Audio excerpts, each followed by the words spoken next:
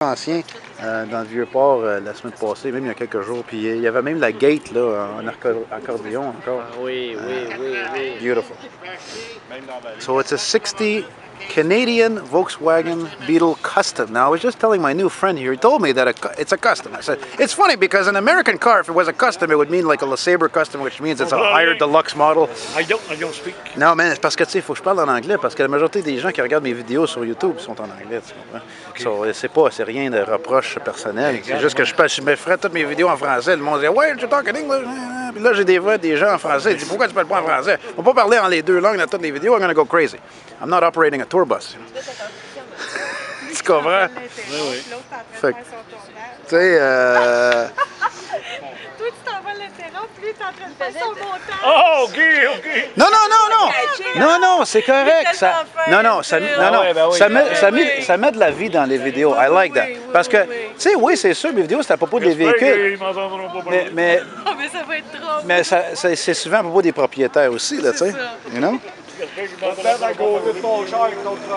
juste garder le petit bout que tu as parlé là-dessus.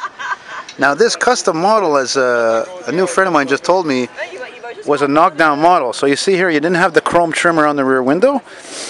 You had the chrome trim here, but you didn't have the chrome around the vent window. The seats are nice, but the headliner doesn't go all the way around the back window. It's so beautifully restored. I love this just industrial type of blue color here. It's so original to that time, you know. Sorry about that. To continue my little film of a little bug of historical relevance. Beautiful little car, beautifully restored, correct original blue color. Parked next to a 73 Beetle there, and a 73 BMW. And I'll